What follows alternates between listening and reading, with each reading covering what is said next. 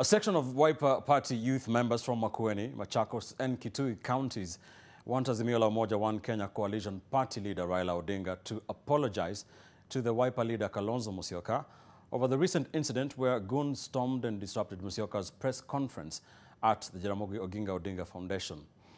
The youth have termed the incident as disrespect from Odinga's ODM party.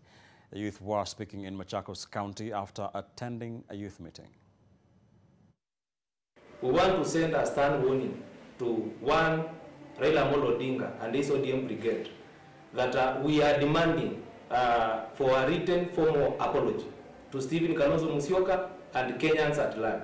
Because an insult and a disrespect to Kalonzo Musyoka is an insult and a disrespect to Kenyans and to Kambani region. It is deeply troubling to witness ODM, a party he has allied with so loyally, now betray him and the Kenyan people by aligning to Ruto's corrupt regime.